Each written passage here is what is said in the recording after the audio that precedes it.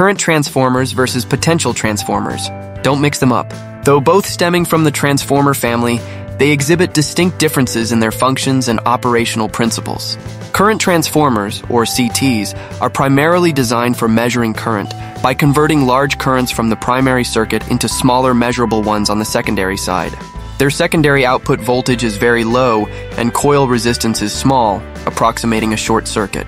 And the secondary winding is connected in series with the circuit being measured so that the current can be accurately scaled down without significant voltage drop or power loss. In contrast, potential transformers, or PTs, excel in measuring voltage by stepping down high voltage to a lower, safer level.